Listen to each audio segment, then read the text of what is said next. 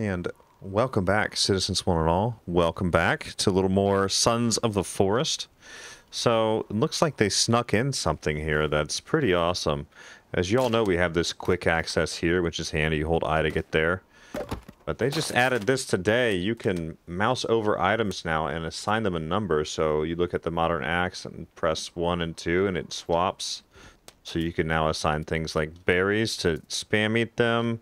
You can obviously assign the pistol. I have it as number 4, grenades number 5. The slingshot also comes in handy. We'll put that as 3. And then we'll do the axe as 1 and the machete as number 2. And then you can just come over here and quick access things like that.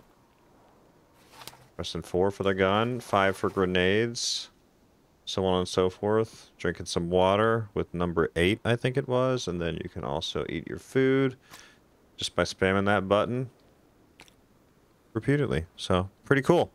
Great addition.